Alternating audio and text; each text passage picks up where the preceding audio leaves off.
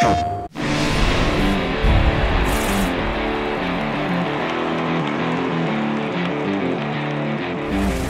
of baseball's most enduring features are the fields on which our national pastime is played. The 30 Major League stadiums in our great game each have their own unique personality and vibe. No two stadiums are alike. Thanks to the power of the PlayStation 4, our stadium art team has brought these cathedrals to life in a way never before seen on any video game console.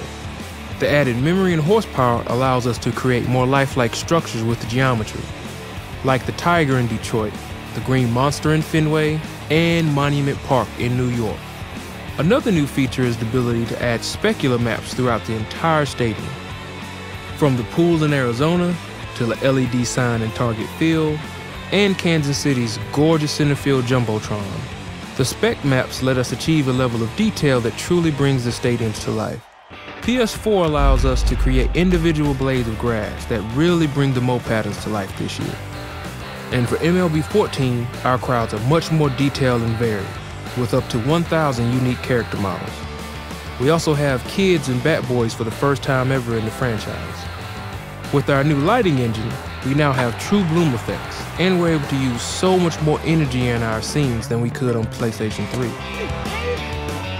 With the added horsepower moving to the new console, we can use this fancy thing called floating point frame buffers to bring much more color depth, accuracy, and energy to the stadiums on PS4.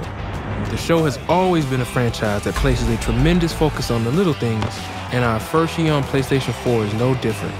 Welcome to the show.